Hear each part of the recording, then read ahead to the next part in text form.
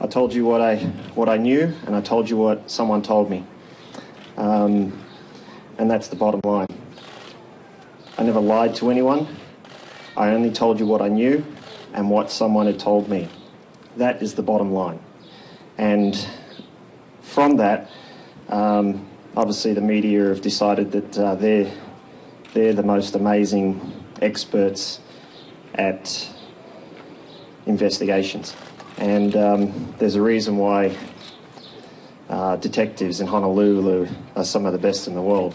I think I'd really appreciate it if we just let them do their job, and maybe we could get to the bottom of it. But, you know, I think also what has been blown out of proportion a little bit is that I was a victim, and all of a sudden you're putting all the blame on me. So I take full responsibility. If I did do something wrong, I have no problem in the world in owning up to if I did do something wrong. But as I said, from about 11:06 to about 1:27 a.m, I have no memory in my brain. I have nothing. I've been trying and overlooking and going backwards and forwards, and there's just nothing. And I can't tell you how frustrating that is, because we all want to know the truth. We all want to get to the bottom of it.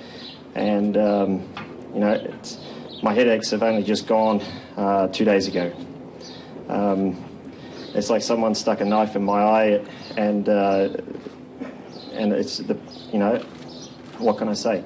It's something that I endured throughout that night, and